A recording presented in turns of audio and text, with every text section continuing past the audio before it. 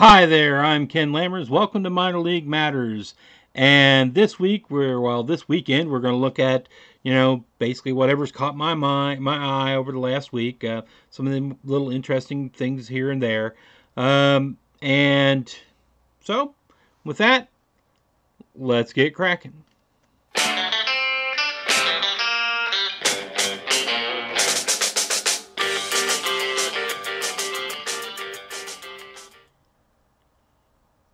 Okay, so we're going to start out with soccer. And the big news of the week in soccer was Wigan Athletic, a tier three team, beat Manchester City. Apparently, this is not the first time that Wigan Athletic has done this in the FA Cup. I think, 2 or 3 times have done it in the past. I've seen some articles say that once, but in the past, but I think some others have said 2. Apparently, they are the giant killers, at least as far as Manchester City is concerned, because the game is dominated by Manchester City, right? Absolutely dominated by Manchester City. Manchester City is out there running around, and first half they're just all over them, and it's tied. It's like a lot of games you kind of see.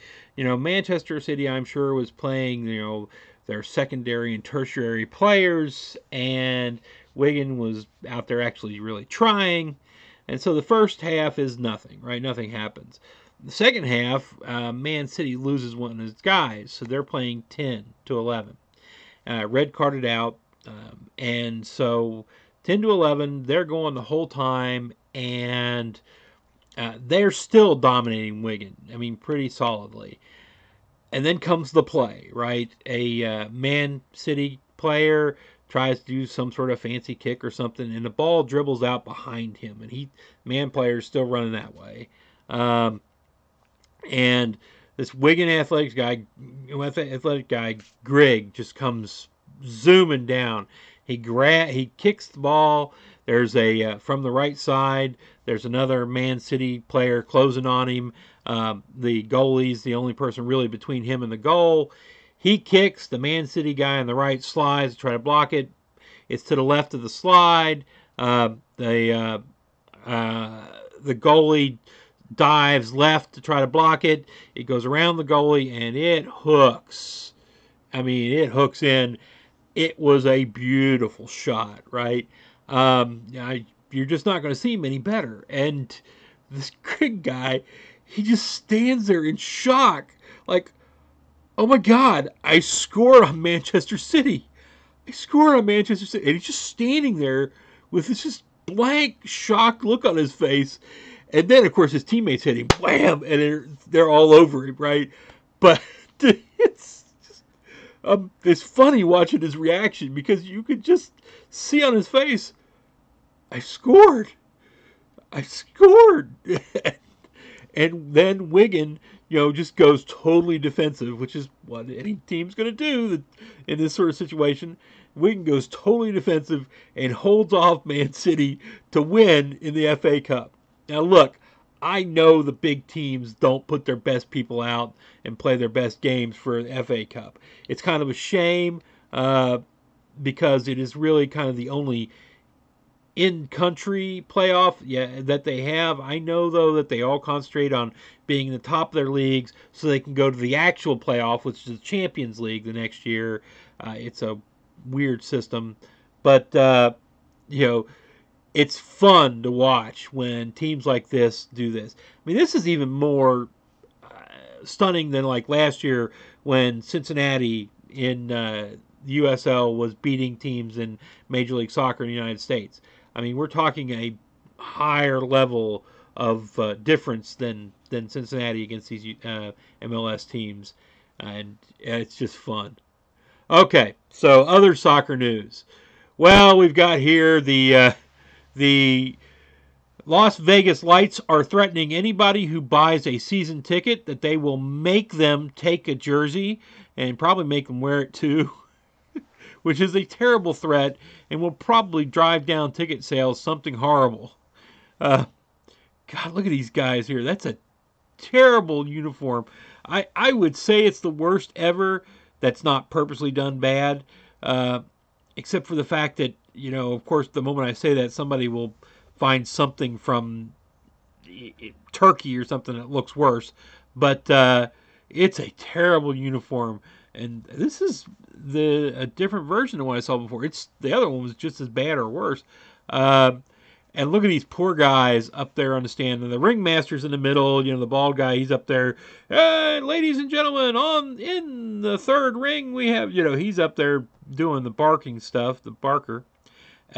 These poor guys that are there in the uniforms, they just do not want to be there. The guy on the right, who's got rictus, and then there's the two guys that are with the 1,000-mile stare. They're doing their duty, but they don't want to be there. Okay, moving on. Soccer. Roanoke Rail Yard Dawgs. They're the only real story I've got this week. The Rail Yard Dawgs have a 7, or is it 8? I think 8 now. Game winning streak going on. By the time you see this, it may be broken. Who knows? But they're doing really well, despite the fact that they have this logo. I really wish that they would sell the logos, sell the jersey we've got down here below. That's kind of a cool jersey. The jersey they actually sell is a crummy blue and yellow weird thing with that dog on it. I want the jersey I'm seeing below here. Let me see if I can get it on the camera. That jersey. Sell me that one. Okay, but good luck on your future endeavors. Hopefully you keep winning. Next. Okay, so those of you who know what you're looking at can see that I am wearing a Kingsport Mets hat. Because this is my favorite out of all my Appalachian League hats. The Rookie League, Appalachian League. I have a whole bunch of these teams near me. And this is my favorite hat out of it. It's old, it's comfortable, it's beat up. You can't exactly get the bill straight, or the curve right, but it's just so comfortable I don't care. And I'm wearing it because once I'm able to buy Greeneville Reds stuff, I will get a Greeneville Reds hat, and that'll be into that. Because while I don't live and die by the Reds like my dad does or my grandparents did, still there's a thing called loyalty. I will say, though, that up here, see this? Since they haven't got anything up where I can buy anything yet, I made that up and put it on a t-shirt that's supposed to show up sometime in the next week or two. You'll note that I did not use the G that the Reds are using, that the Greeneville Reds are using. That's because I don't have the money to fight off a lawsuit from Green Bay. Maybe the Greeneville Reds do. I don't have that money, and I'm assuming that Green Bay has pretty good lawyers, or at least lawyers that know more about that area of the law than I do. I don't practice that area of the law. And no, you cannot buy your own. You're going to have to wait until Greeneville puts their stuff up, because I don't feel like getting sued by the Reds either. So, sorry guys. Confusing things though, if you look over here, there, yeah, look over there, you see what's going on online. Let's say, first of all, let's say this. The Reds have hired their coaching staff. They've got a manager, they've got a bench coach, they've got hitting and pitching for Greeneville, which is all great. Their general manager for the Greeneville Reds, however, went and did a speech in front of, I can't remember which group it was, but you can go look at the local Greeneville paper, and basically told them that, well, when the Greeneville Astros left, they burnt everything to the ground and salted the earth behind them. They didn't leave him with any records of who season ticket holders were. They didn't leave him any records of who sponsors were. I'm assuming, probably more importantly, they didn't leave him any records of who home host people are, which, as this is a rookie league, I'm assuming that most of these people get hosted in somebody's home, and if you don't have that, it's about time to start hunting those people up, and that can be really problematic. I mean, unless they've got somewhere that I don't know about, like a barracks built in underneath the ball field, or they're allowed to use the dorms at the college. Who knows? Maybe they use the dorms at the college. That would be convenient. but basically he didn't have anything. He doesn't have anything going, so don't expect anything too soon because I'm sure he's trying to get things up and running. Hopefully he won't hire any of the people that ran the Greeneville Astros, because while the Greeneville Astros had a really amazing facility, the actual running of the facility day to day, and they did some stuff where they had special events and all that sort of thing, but day to day running of the facility was more like the Bristol Pirates, right? And Bristol's a totally voluntary organization, so you can't ding Bristol too much. It's fun to go watch things at the Bristol Pirates, and it's fun to hang around with the people who are there because they want to be there and are doing things on as voluntary, being volunteers. Um, Greeneville felt like they were people who were there not getting paid and who didn't care, right? And I hope he doesn't end up drawing those people back in, because it was really lackadaisical most of the time. And as far as the website goes, as I said, over here you can see that if you search for Greeneville Reds, you get the official site of the Greeneville Reds, GreenevilleAstros.com, and then it fills in with Greeneville Astros stuff underneath it. If you go to the Greeneville Astros website, if you click through the Greeneville Astros website, you'll see that it's a little bit confused in that it says that the Greeneville Astros are a Cincinnati Reds affiliate. They're not. They're gone. You need to go and, now look down here at the bottom. That's Greeneville Reds, right? So it's a blank page. That either means somebody has taken that page and is going to try to blackmail or get the Reds to pay them for it, or the Reds or minor league baseball or Appalachian League or somebody has reserved it so that the Reds can get put on that page. I hope that's what's happened, but it needs to happen as soon as possible. You need to kill that other page if you can. But it's just kind of fun to watch. The Appalachian League still has on their front page, still has Greeneville Astros instead of changing to the Greeneville Reds. So they'll get there eventually, but don't expect miracles, folks, because it looks like there's one guy trying to work them, and as good as he might be, now look, hey man, if you're willing to hire me at $80,000-$90,000 a year, I'll come along and fake it until I make it, right? And help you.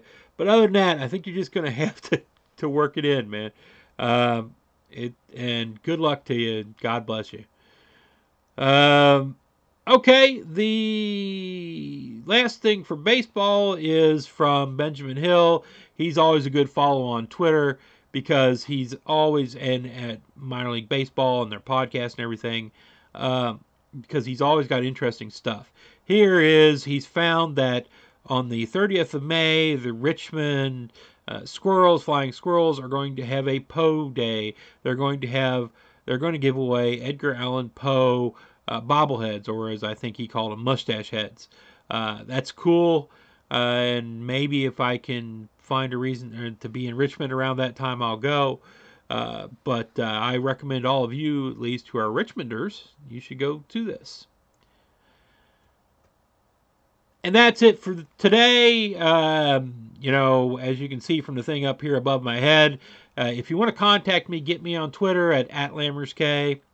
Direct message me or whatever. And if you want to see some of the written stuff I've done, go to www.minorleaguematters.com. If you just go to Minor League Matters, it blanks. But go to www.minorleaguematters.com. That's more of a written journal of my travels as I go from game to game during the summers. And as I say always here, if you want to, leave comments down below. I will try to read all of them. I cannot guarantee I'll answer all of them because, boss expects me to do work at the real job, that sort of thing. It gets in the way. And beyond that, if you like this post, hit like. If you like what you're seeing around here generally, hit subscribe, and then watch everything 900 or 1,000 times, because that's the only way I will qualify for monetization under YouTube's new rules, which are just amazing. And, until such time as I see you again, I have one piece of advice: go watch some minor league sports.